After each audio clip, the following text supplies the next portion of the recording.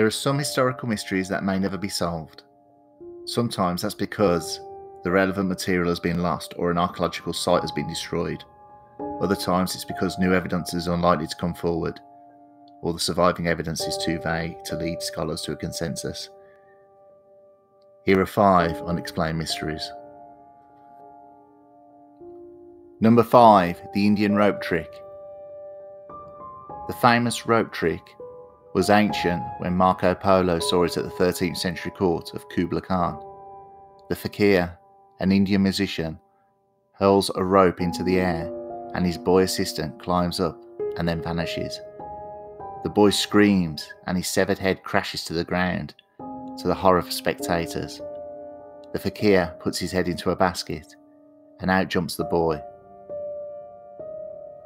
It has been witnessed many times, but no documented proof actually exists. Number 4. The Curse of the Pharaoh. The most famous curse of all is associated with the opening of Tutankhamun's tomb in March 1923. More than 20 of the original archaeological team died in a strange series of accidents, and by 1930 only its director, Howard Carter, remained alive. Lord Carnarvon, the expedition's backer, had been warned in 1922 by a message during a séance, and again later by a palm reader. Undaunted, he challenged the psychic power of the ages and died of a fever a few weeks later, after opening the tomb. Some say bitten on the face by a mosquito in the same place as a blemish on Tutankhamun's mask. Number 3. The Shroud of Turin. The venerated cloth, kept in Turin Cathedral, is believed by many to have wrapped Jesus' body after the crucifixion.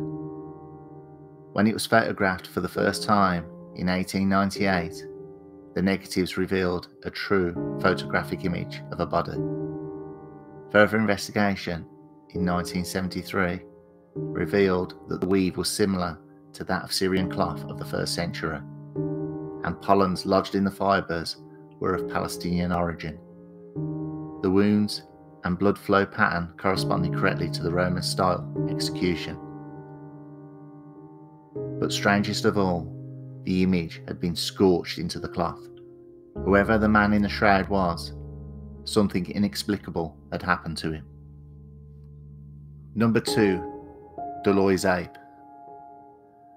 In 1920, a group of exhausted men, including Deloy's, reached the banks of the Tara River. Located in the borderlands of Venezuela and Colombia, they were the only survivors of the colon development expedition, which had disappeared in 1917. The men found no oil, but reported a strange encounter with an unknown creature. One day, Deloy spotted along the shores of the Rio Tara 2 large monkeys, covered with reddish fur and lacking a tail. More strangely, the 2 animals walked upright and slowly approached the expedition, visibly irritated, shouting and brandishing their arms and using their own excrement as projectiles against the frightened men. The men decided to respond and attack, and shot in the direction of the 2 apes, killing the female. Since Deloy had never seen such large monkeys, he took various photos of the body and tried to preserve the skull. However, the bones soon started to decay, and all except for one image was lost. When Deloy finally returned home, he forgot about the surviving photo, and it was accidentally rediscovered. The animal in the photograph showed characteristics that are not found in the monkeys of the Americas, such as upright posture, the absence of a tail, but especially the extraordinary size. Number 1. The Devil's Hoofprints. One of the world's greatest mysteries happened on the 9th of February 1855, and it has never been satisfactorily explained. That morning, residents of several towns in South Devon woke to find a single line of tracks in the deep overnight snow.